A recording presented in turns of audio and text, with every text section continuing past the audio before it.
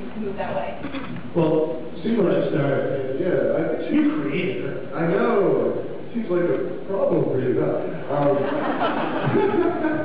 No, I would say that the character was pretty consistent. I mean, she was constant in her, attempts to get what she wanted. And in the beginning, I think the tone of an episode when she started was funny. And by the time her actions caught up with an episode that had more dramatic impact, those actions translated into slightly more deadly consequences, or potentially more. So I don't think that she stopped disliking them.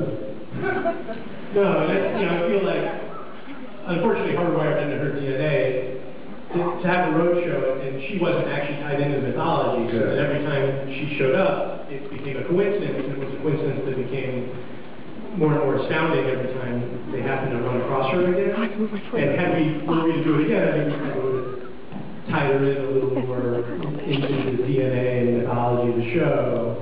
And I think that, again, that was our mistake, and Lauren